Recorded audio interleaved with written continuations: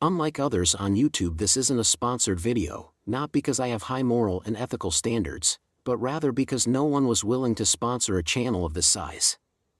Let's start off by unboxing the product. The reason I have bought this skin tool is because my Mirage died on the road the other day and I want to know why.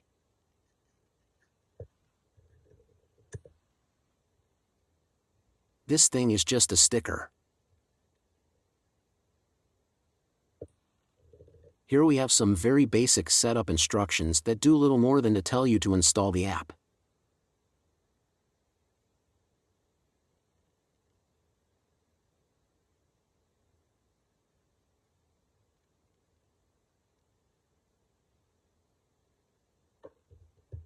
Here is the device itself.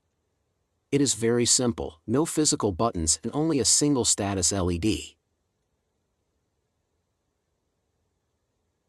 You would think that for 120 Canadian dollars plus tax they would include a case to protect the device when it is not in use.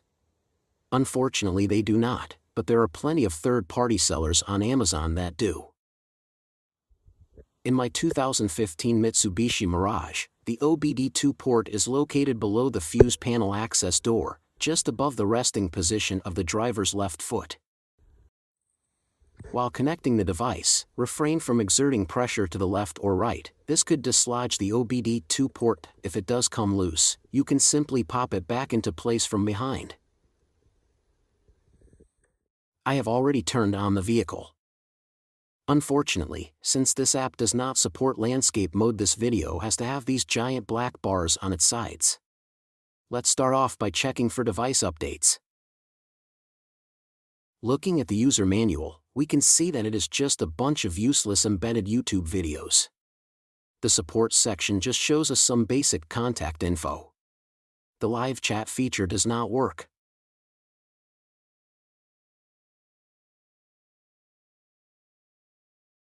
Looking at the skin tool section, we are going to go through these features one by one. Let's start by reading codes from all system modules. This takes about 45 seconds but has been sped up here. While scanning, the ABS and traction control lights briefly illuminated on the dash. This screen indicates that no codes were found.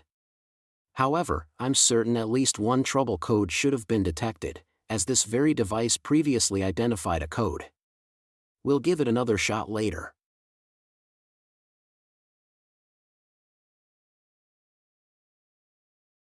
This clear codes page is incredibly similar to the previous read codes page, which also possesses the ability to clear codes. Quite an interesting design choice, isn't it? Under saved scans, we see a previously identified diagnostic trouble code. Interestingly, BlueDriver's key features, including their code definition and fix recommendation, are absent for this code they are classifying as very common.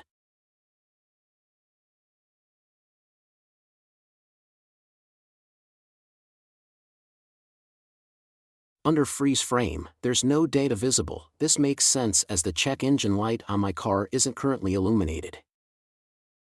This smog check section doesn't mean much to me as Ontario, Canada ceased conducting emissions tests back in 2018. This is basically just showing us the same diagnostic trouble codes already accessible via the read codes and clear codes sections we already looked at. BlueDriver's tutorial on how to use this feature, as shown here, shows it detecting a diagnostic trouble code that even the most basic of scanners could have detected. Looking at California's Air Resources Board website link provided below, we can see how smog tests are conducted. According to their description, in California, technicians are required to perform an OBD2 check, visual and functional, during the smog check inspection. The technician visually verifies the warning light's functionality, and the smog check test equipment interacts with the onboard computer for fault information. If a fault is currently causing the light to be on, you need to have the malfunctioning component repaired before you can pass the inspection. Confirming the warning light is functional is done because brilliant people sometimes have the idea of physically removing the check engine light to resell the car.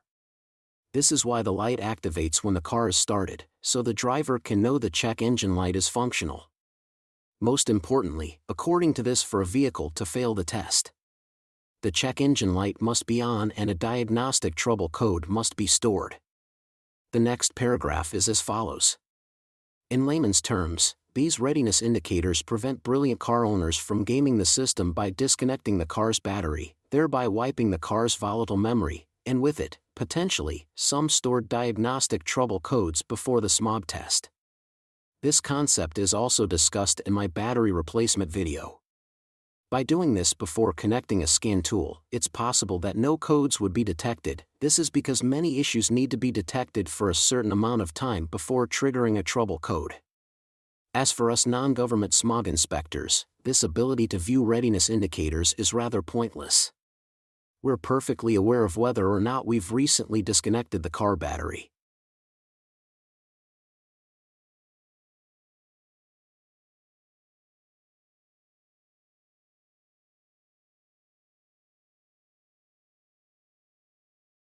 Next up, the Mode 6 menu. While these numbers might seem fun to look at, there is no need for us to compare the values against the minimum and maximums. That's what the car's computer does, and it'll throw a diagnostic trouble code if the test fails.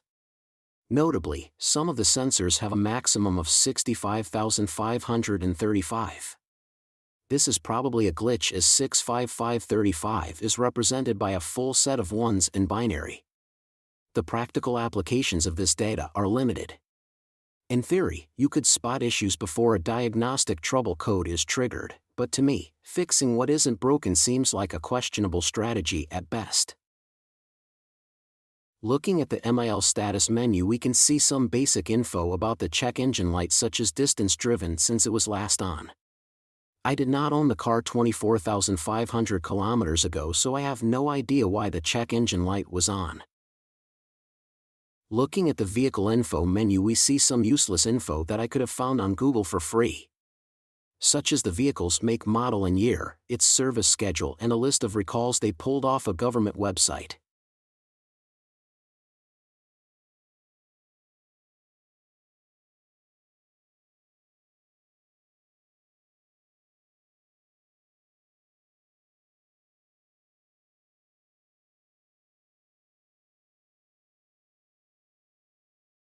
Looking at the service menu, we find instructions on how to reset the oil change light. It's useful, yes, but it's also information readily available with a quick Google search. Finally, switching to the Live Data tab, we are given the option to select sensors which we want to monitor live. I will choose some at random for demonstration purposes.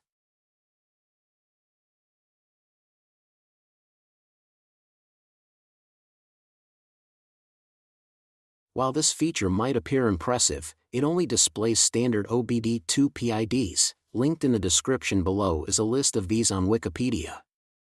These aren't vehicle-specific, and even some of the most budget-friendly scan tools on the market can read these data points.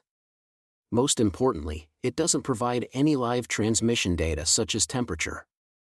Let's circle back to the Read Codes menu and start a new scan to see if it picks up my trouble code. As it goes through its paces, let's compare this device to its rivals.